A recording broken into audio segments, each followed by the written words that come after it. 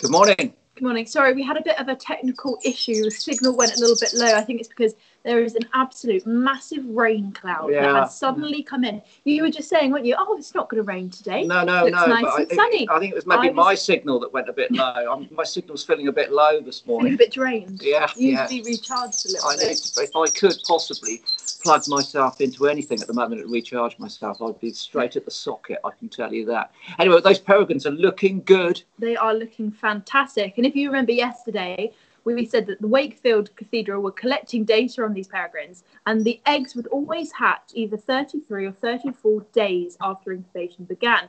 Yesterday was day number 33. Today is day number 34. We were watching, weren't we, just before we went live to see what was going on, and we had hoped that when we were live, we would see the switchover, because it's the female that incubates the eggs throughout the night. The male will then come in the morning and take over that incubation.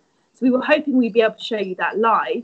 However, they did it just before we went, of course, typically. And we took a good look at those eggs to see if any had hatched. Yeah, so it's, do you know what, I'm slightly confused, because I thought it was the male that was on there and there'd already been a changeover, and then the bird that comes in. It's quite difficult to see the scale there. So, well, maybe I just had a very bad night. But one thing that we could see quite clearly is that all 4 eggs appear to be intact. Yeah. Now, of course, the process of hatching isn't something quick. The birds don't just break out of the egg instantaneously. The young bird is using an egg tooth on the top of its bill, a tiny horny sheath, which is there just for the process of hatching. It lasts for a few days after hatching, and then it falls off and is never seen again.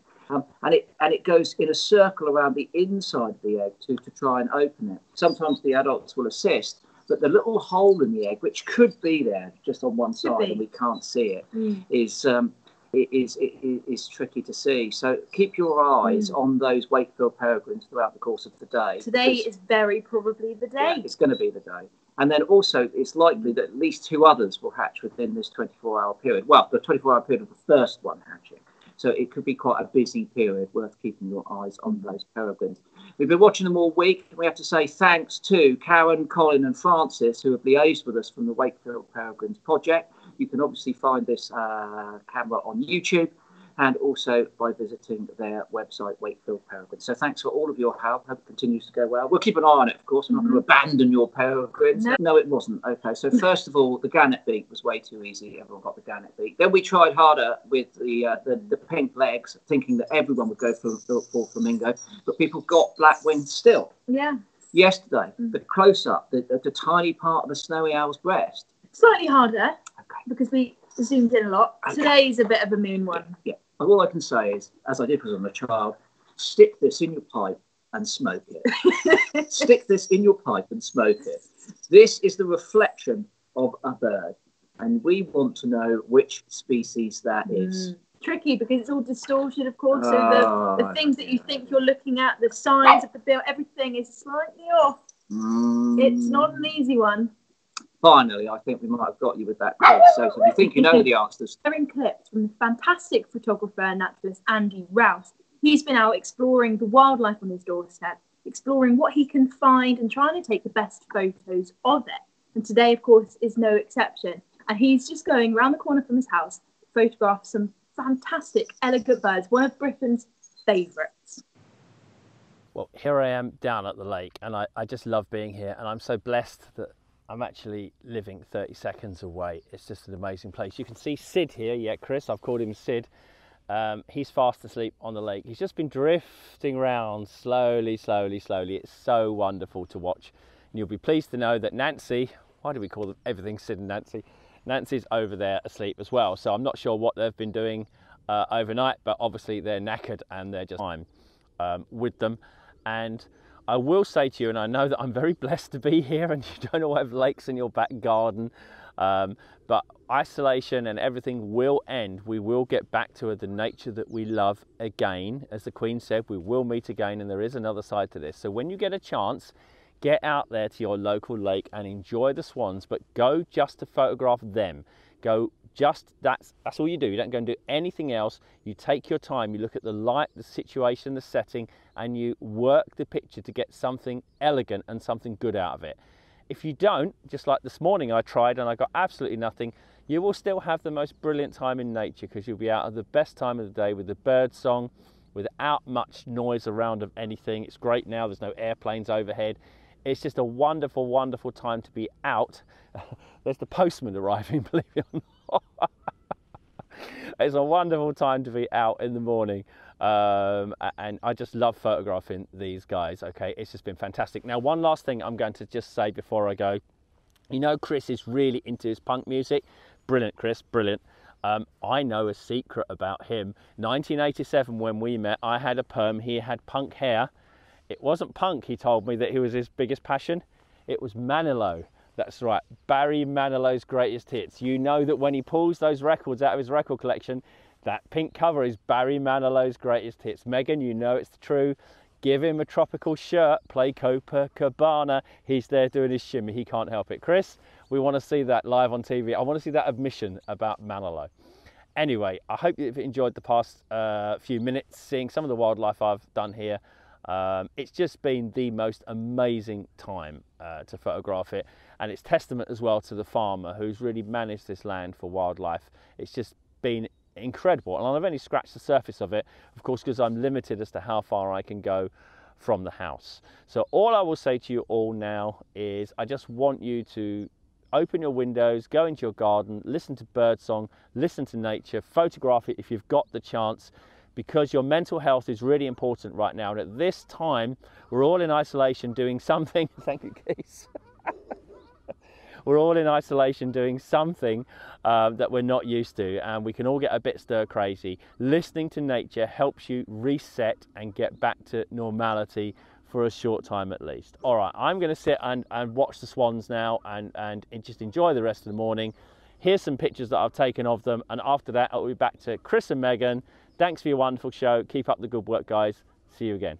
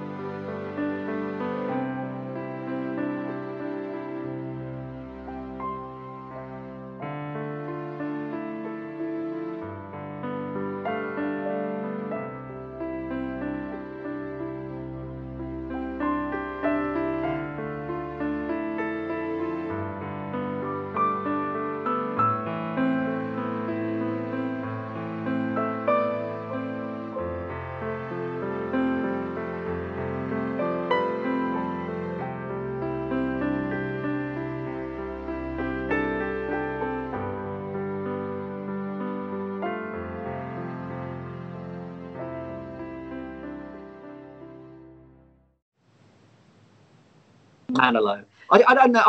I don't know anything about Barry Manilow. I've never heard a single Barry Manilow song as far as.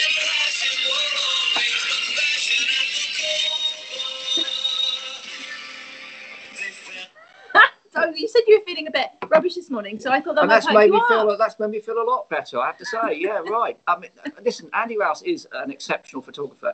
I won't get into his taste in music at this point in time, but let me just say it's decidedly dodgy, and he's trying to fake news me with the Manilow. I can see it. Trust me. Come it's on. A thing. I've known you for 25 years. Have I ever Manilow? All the time. That's what I grew up with in the car.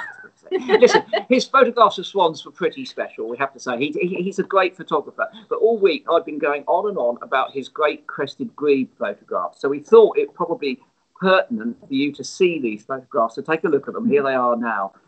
Oh, my goodness me. The bokeh on the water. They're golden. I know. The backlit Beautiful. headdresses. Of course, they're standing up and doing their weave display. But it's the colour, really, and the lighting is just exceptional. And the fact that, of course, he's very low to the water. He's looking right across the surface of that water at those grebes.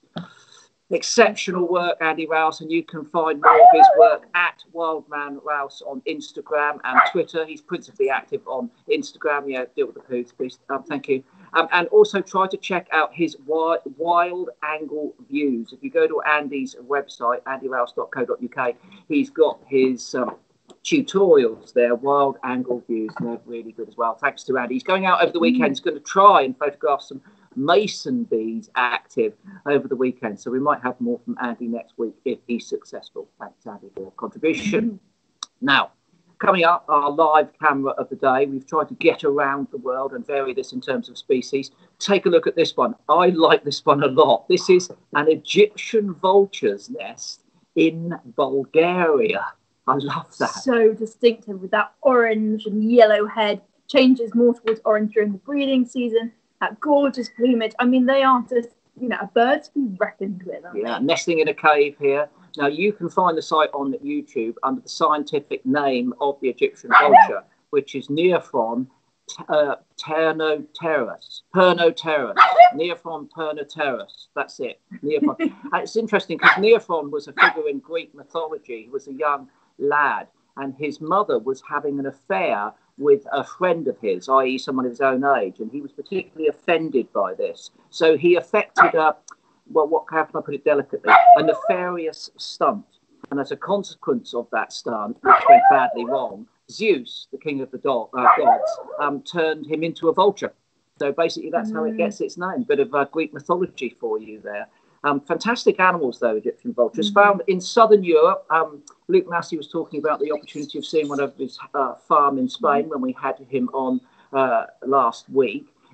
You find them, southern Spain, few in southern France might still be left there, North Africa, and then all the way across into Asia. And there's another band of distribution below the Sahara as well. But what's interesting about them is that they're one of the few birds, I mean, there are a few, that actually use tools. And they use a stone, a pebble, to break open ostrich eggs. I've got a photograph here of this happen. The photograph was taken by Bosma. And this shows an Egyptian vulture smashing open an ostrich egg. It's not the only tool use that they do, though. I think Megs is desperate to tell you about another one because I didn't know. A very bad poodle who's sitting on the naughty bench with me.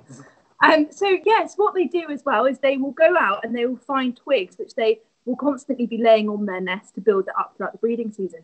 But what they do is they'll find wool and they'll find hair and they will delicately wrap the wool and the hair around the twig to line their nest with, to keep it even more insulated. So they make like a sort of I don't know how you describe it really, a twig covered in wool. Yeah, and they twist it round and they insulate it properly. It's really interesting. And you were saying about the stone thing.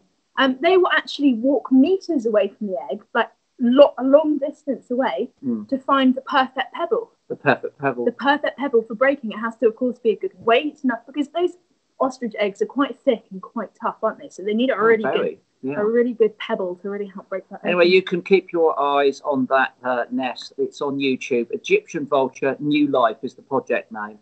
Fantastic stuff. A great bird as well. Absolutely great bird. Now, after speaking to Hedgehog Hugh Warwick yesterday, he sent us this photograph by Gerard Onk.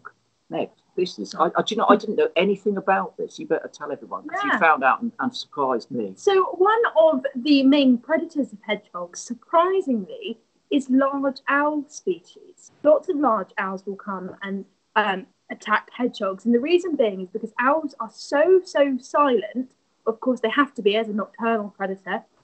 But when they go and try and attack a hedgehog, they're so quiet that the hedgehog doesn't have time to roll up into a ball and defend itself. And therefore, they are much more susceptible to predation from these large owls, which is pretty cool. But the eagle owl in Europe, didn't you say to me that it was eating 41% of his diet? 41.7% of the hedgehog. Eagle owl's diet is hedgehog. So the most predominant prey species for them is hedgehog. That is astonishing. I had no idea. I mean, I'm not an eagle owl expert by any measure. I had the fortune to see them a few times. I had no idea they're eating so many hedgehogs. So many hedgehogs, yeah. It's a huge part of the biomass of their diet. And when you're able to calculate it, which is really interesting, it's the kind of the last thing you expect them to really be eating. They do. Fantastic stuff. A few years ago, a man called Joe Harkness contacted me through social media and told me that he was going to be writing a book about his experiences of mental health and his recovery through engaging with birds, developing a love for bird watching.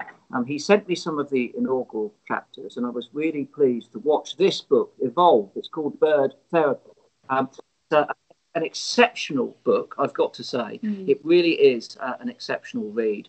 If you're keen interest in ornithology, it's great as well as anything else. But more importantly, this is a book about a man who discovers a method of using nature as a cure.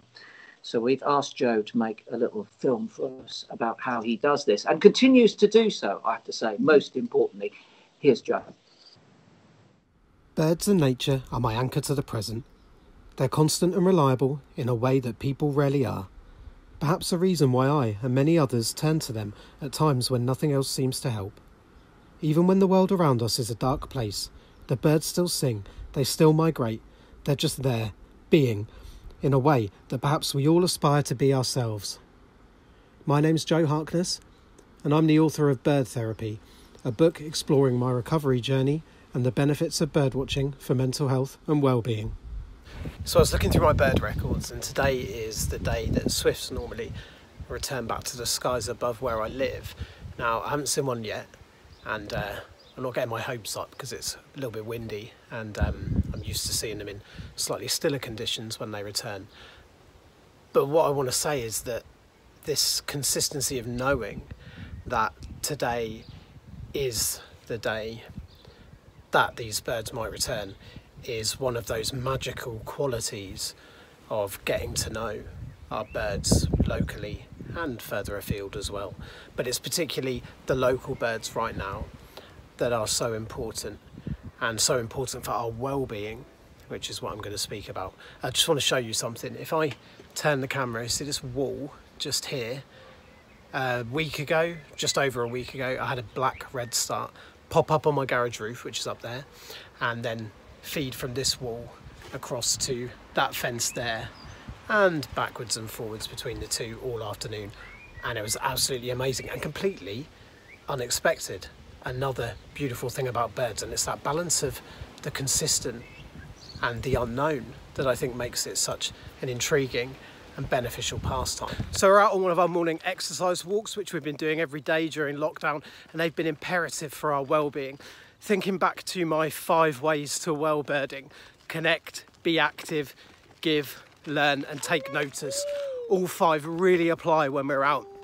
So we're active, we're walking, taking in fresh air, landscapes, wildlife, and just being together, which is that whole connecting part. I give some of my knowledge and love for the area to my daughter, and we take notice of the things around us. This morning we've had our first whitethroats of the year, and a lesser whitethroat as well, which is fantastic. Lots of other warblers singing too. Really beautiful, even though it's a little bit breezy. And it's also that whole learning process. We're learning about where we live more and more each day. Those calendars of nature, which I love so much, those patterns of stability that being outdoors and loving the local area brings us. I honestly don't think there's a better and more important time for people to read Bird Therapy. And now that it's available in paperback, I hope it reaches even more people. Thank you for watching. Top bloke. So good, you know, sharing his story about how nature and birding has improved his mental health, which is so important for us all, and it's a fantastic book, of course, to read. So you can now get Bird Therapy by Joe Harkness on paperback as well. But one thing I really wanted to mention is that Joe has created a fantastic teaching pack, which is free for all to download on his website. His website is Joe, J-O-E, Harkness, Harkness.co.uk, and also you can follow him on Instagram as well, where he is sharing a lot of his stories. So make sure to download that free teaching pack. It's a fantastic resource for kids and yourself while you're at home, so make sure to do that. He's remarkably honest about his various issues, I suppose. And it's only through that degree of honesty that we can ever begin to confront these things. So these books, I think, are incredibly important, and Joe's stands out there as being one of the best in recent times. Absolutely no doubt about that. Okay, now we're pleased to introduce our live guest, my great mate Martin Hughes-Games. Just before we came on, we were having an enlivened conversation about the Battle of Midway. Martin and I share a keen interest in all things Second World War, or any war, actually. We love battles and all sorts of things. But we're not going to be talking battles today, Martin, I hope, are we? We're going to move on to something else. What have you been up to?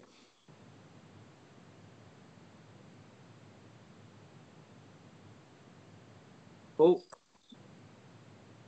What he's up to is technical difficulties at this point. I haven't quite worked out the unmute button yet. Okay. I think it's frozen. I tell you what, why don't we, whilst we're, hold on, let's just give him another couple of seconds to see if this works. And then there's a hand waving, and and it's gone back to front. It's gone back to front. You can see his conservatory door there. It's a fantastic place. Well, now we're at the back window. Hang on, how do we do it the other way around now? Why are we at the back window? Just tap the There we Hey! Sorry about that little technical interlude. That makes it live. Now, Chris, we've had a very happy event down here, a bit like our Prime Minister, Boris Johnson. No, okay. No, we've had a very happy event to do with chickens. Now, what happened was that Nana's chickens got attacked by a predator, unknown. So we said that we would try to bring some on in my incubator. So here's a photograph of the incubator with the eggs going in. Lovely. Okay, and that was on you can see that was on the 1st of April, and it takes about 21 days, as you know, and after 21 days, the magic happened. Have a look at this. Fabulous. Is it happening? Thanks, baby.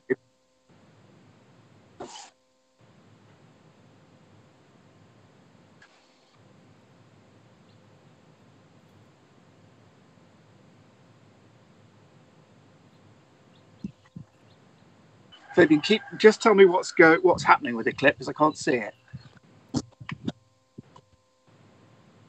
Brilliant. I think we're all right with this. I mean, it's just complete magic. And here's an incredible thing. You know, the heart, when they start to incubate the egg, the heart starts beating after about 44 hours only of incubation, and it's not inside the body of the chick. There's two different blood systems. The chick's got one, and there's one all the way around the egg, and it's not until the 7th day that the heart actually goes into the body of the chick. Absolutely amazing eggs. Now, when they come out, the chicks are a little bit sort of soggy, as you saw, but then, hang on, they turn into this. Oh, look at that! Aren't they lovely? It's amazing how quickly that they sort of, their wing feathers grow. We think this is a boy and a girl, but they, as you can see, they look a little bit more attractive once they've dried off. Gorgeous. Right, back we go. Come on, lads. Ugh. My wife will name them soon. Now, we have every year quite, well, the last 3 years, a rather exotic visitor has come. We feel very, very honoured. And the exotic visitor comes into the shed over there. And I went out to try. We never know if he's going to be there or not. So I went out to try to see if the exotic summer visitor was actually in the shed. Right, here's the shed. We call it Angus's shed for complicated reasons. Anyway, inside the shed are all the gardening tools, ladders, pots, and all the gardening paraphernalia. And a few years ago, 3 years ago, not 2, 3 years ago, I went in the shed, looked up at the roof, and I saw something almost unbelievable. Oh, there's Pip ratting. So let's go in. We've got to do this very, very quietly and quite quickly. Let's see if we can see. Excuse me, Sam. Right, come on in. I've no idea if it'll be here.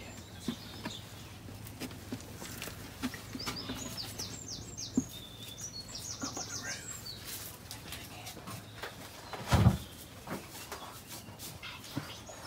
I am being quiet, darling.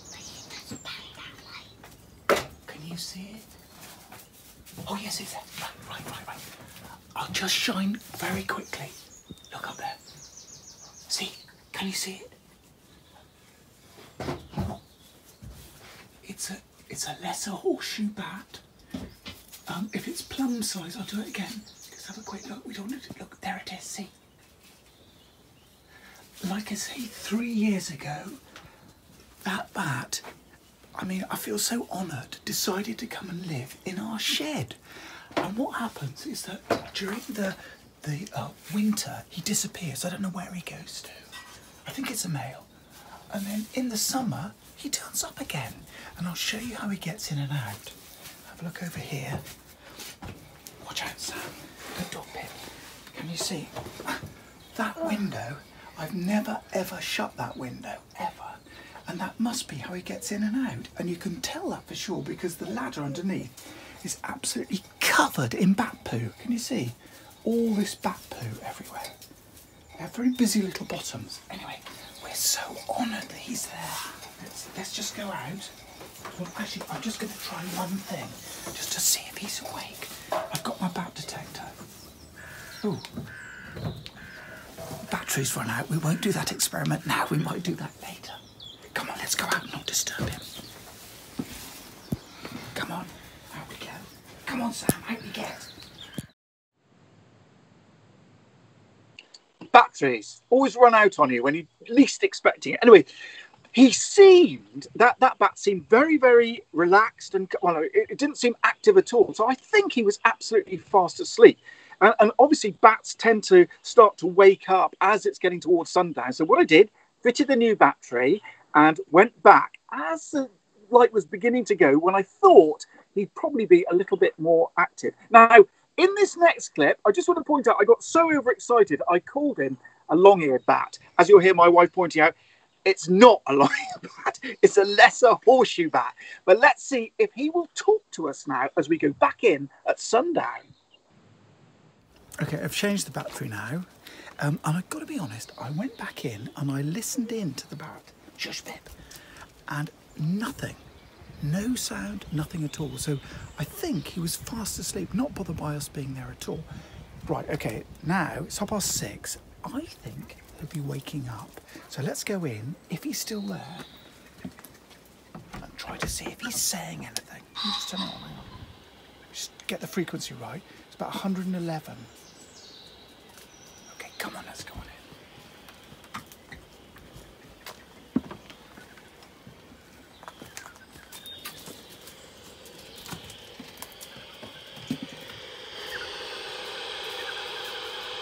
Weird tweaking noise like an alien.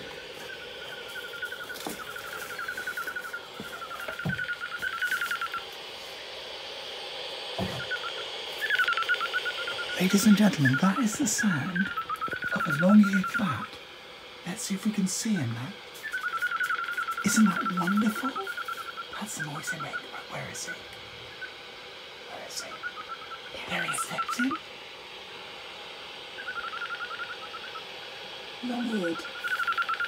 No, You sorry. just said that's a I sound. know it's wrong. I did it wrong. Horseshoe bat. Just do it again. No, carry on. That's a lesser horseshoe. My wife's put me right. But isn't that the most wonderful sound? Could you touch it? One more time. So the... Actually, the calls are in rhythm with his face as well. I don't want to disturb him too much. But let me just... A couple of amazing things. Isn't that fantastic? Let's go back.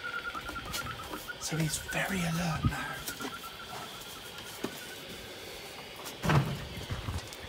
Okay, Judy, Pip, come on out. Pip, come out. Come on. Blasted dog. Good girl. What an honour to have a bat living in our shed. We're deeply on. Here's an amazing thing about bats. How long do you think that lesser horseshoe might live for? I mean, maximum length, possibly 20 years. Could be even more than that. How can they do that? Because something like a mouse, maybe similar sort of size, you're lucky to get past a year if you're a mouse. So how can a bat, a tiny little bat, live as long as that? I want to research it some more. It's something to do with the way they're able to shut down their metabolism as they hibernate, which mice can't do, but absolutely amazing. Now, did you get a glimpse in the shed of that fantastic racing motorcycle, a Triumph? Yep, folks, let's have a look at me racing my Triumph motorcycle. Sadly, just a still. That was probably the most exciting thing that ever happened to me until I started working with Chris. Okay, quickly, one final thing. Now, behind me here, there's a Cotoneaster, which in the evening is absolutely buzzing with bees. There's some bees on it now, but we've had a very, very exotic visitor to this. Something that I normally see in the autumn, not in the springtime. But have a look at this insect monster.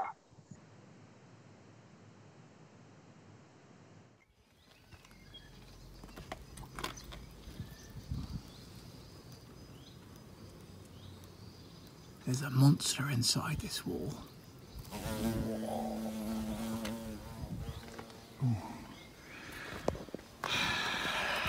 Don't find it in your car when you Hornet. go. Oh, there it is. Yeah. Where's it gone? Where is it? Look at us all filming the hornet. Not surprising because it's so exciting. Where is it, love? It's gone in that hole. Presumably this is a queen looking for somewhere to build its nest. I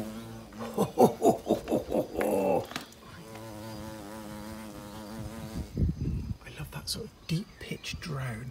So this is a hornet looking for somewhere to nest, to create a nest. But look at the size of it and that wonderful deep droning sound. Surely one of our most magnificent insects. Gosh, that's thrilling.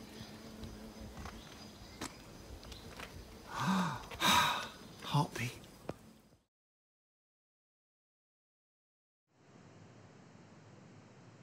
Hornets. I mean, the most surely, possibly, arguably the most thrilling of all our insects. People model them up with other wood wasps and things like that, but it's unmistakable when you see a hornet. They've got that tawny colour. Here's a still of a hornet, that lovely tawny colour, not so yellow as a wasp, and up to maybe twice the size of a wasp. Magnificent creatures. Lovely. I love a hornet, me. Okay, that's it. Chris, we'd like to say that coming up is a very special time for you, mate. Oh. So if you let me know what you want as a little prezi, and happy when it comes up. All the best. Martin, if that's very kind of you to offer a gift, could I have Barry Manilow's greatest hits, please? Oh, you happen to have a copy of it, mate? Yes. Happy to send it to you. It's Joe's. I think we've got a couple of questions for you, if that's all right. Oh, yes. A few bits and pieces coming in. So, Martin, what is your favourite season and why? I think it's got to be spring because it's sort of new hope, new dawn. Everything happens in spring. So autumn a close second, but it's spring. It fills me with hope. Gorgeous time of year. Someone else would like to know which bat detector you were using. Oh, blimey. I don't know its name. It's not the really fancy one that Chris has got that fits onto your iPad. It's a little. Oh, I can't remember its name. I'm sorry. I'll take a photo of it and post it to you. Oh, sorry. Perfect. We can put that in the comments a little bit later on. And the final question, and this is a very serious one, Martin. This is from Brett Rumfit. Martin, why do you have so many lamps in your shed?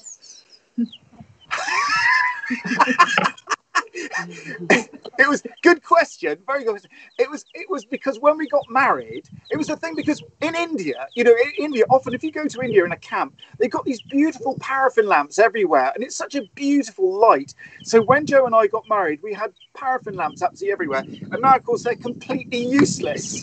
I'll sell them off. £1 quid each. No, £2. Oh, that's lovely though. It's a nice story. Mate, if you sold all of those paraffin lamps on an internet auction site, you could probably get yourself another classic motorcycle. Oh, Chris, yeah. Try it. Your chicks. Martin, thanks ever so much for joining us as ever. An absolute pleasure. Love a bat in the shed, hornet on the Cotoneaster, and a chick in the hand. I mean, what can we ask for? Just Pip the dog. I don't know where she is. Well, keep the dog away from the chicks. We'd have to do that here with the poods, I have to say. Never show the tray and mix. Okay, yeah, Thank have you a very great much, weekend. Martin. Cheers, Martin. Bye. Bye. Bye. Right. So last week we had a clip from Lee Gardner at Project Diary. Was it last week? No, the week before. Week before again. So from Lee Gardner at Project Diaries, and he was showing us how to do some clippings. Now, whilst we're all at home, one of the great things that we can do is start, playing around, improving our green thumb. I'm not very green fingered myself, but, I'm really inspired by this. He's now showing very simply in our own. Hi guys, my name's Lee Gardner and I run a YouTube channel called Project Diaries, and I changed my life a few years ago when I built this shed for free in my granddad's garden, and it's been amazing ever since. But today I want to do a tutorial and show you how to grow tomatoes. It's so easy to do, so I'm going to try and do it as quickly as I can and inspire you to do it at home. There's no need to buy seeds for this tutorial, just get yourself a juicy tomato, one that you like. What you want to do is try to get yourself an organic heirloom, but if not, you can get a hybrid and really experiment to see what kind of flavour you're going to get out of them. Then all you need to do is cut them down the centre and extract the seeds.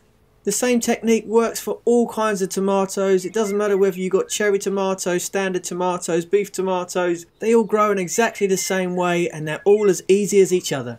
You can also save the seeds for another year. Just dry them out on a paper towel and make sure that all the slimy stuff is off them.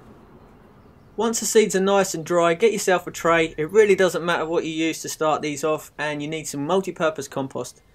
Just poke your finger in. You want to sow the seeds around 3 times the depth.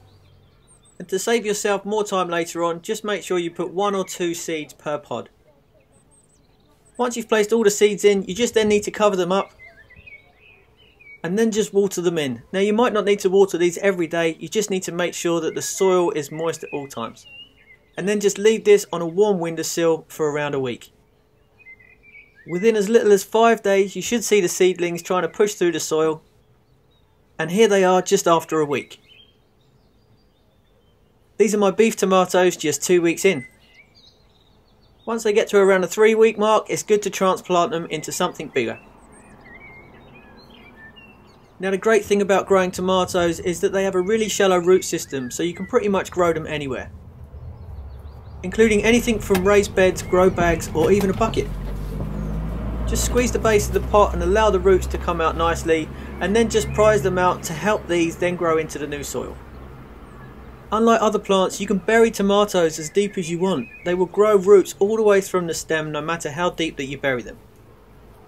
If you're a veganic gardener, you definitely want to skip this part, but it's a really good idea to give it a good boost of calcium at the beginning, and the best source is from eggshells.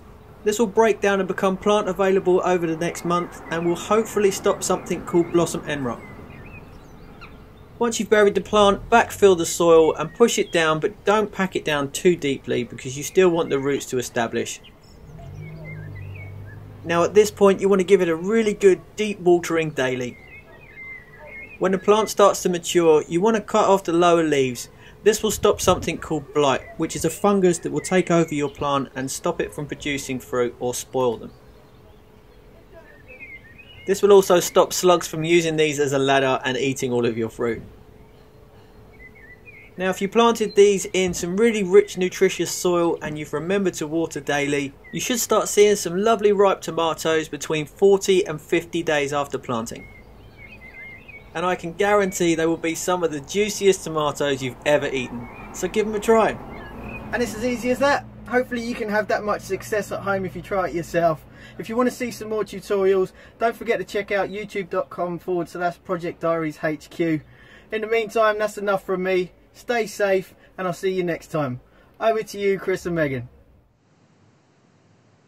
Homegrown tomatoes. Yeah. I mean, they look so delicious and something so easy to do. Just get the seeds out and dry them off and put them in. I mean, even I could maybe do it. Well, come on then. Okay. Okay. We need to get a bit of compost, but okay. I'll There's give it plenty a of compost. This is compost. We're surrounded by true. compost. I'm knee deep in compost. Yeah. And listen, I've been doing some growing of my own. Oh no. Yes, I have. Well, growing is at a push.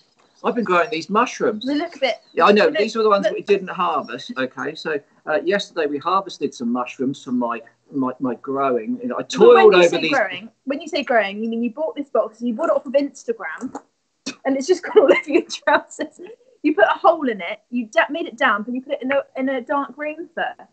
You didn't nurture it. You didn't care for it. You didn't transplant to different pots. You didn't you know, it wasn't an ongoing kind of love, was it? It was for just someone who's being so negative about my mushrooms. You certainly tucked into them last night, and we were having them with our Beyond Meat burgers. They were good. They were very, very good. I've got this actually on Instagram. You're right, and all I did was add water, and this enormous crop came up. We can cut these away now. I'm going to get a couple within more. days. It just like erupted. Lee Gardner would be really. I know. Lee Gardner would be very proud of my endeavours, my mushroom cultivation. I don't know about that. In the boiler room. I don't know about that. I mean, it's a great device. You know, if you're not that skilled like me, if you're not very skilled at kind of growing things, then you know it's a great way of doing it. Tasted delicious. Proof of the puddings in the tasting. They were tasty. It did taste very good. But I hope many of you are going to be going out and growing your own tomatoes. I know I'm going to try. So on to a few birthdays. There's a few very special birthdays today. Andy Rouse's daughter Sabrina, aged 5. Happy birthday to you. Happy birthday, Sabrina. Yeah, I hope you're having a fantastic day. So Charlotte, who is 10 years old, would like to wish her mother Pearl a happy 38th birthday. Happy birthday to you, Pearl. Jill Merchant is 71 today. Olivia, 5 years old today. Also Caroline and Otis's birthday as well. So happy birthday to everyone. I hope you have a fantastic Friday and can enjoy the rest of your week. Now, the rest of the weekend, what does it entail? Well, typically for us, we have 2 days off because we've struggled with our bandwidth at the weekend. But not this weekend, because Sunday is International Dawn Chorus Day. So we and the RSPB are going to be getting up very early on Sunday morning, and we're inviting you to do exactly the same. I mean, you could watch it recorded later at 9 o'clock whilst you're tucking into your toast and marmalade, or you could be up at 5 o'clock.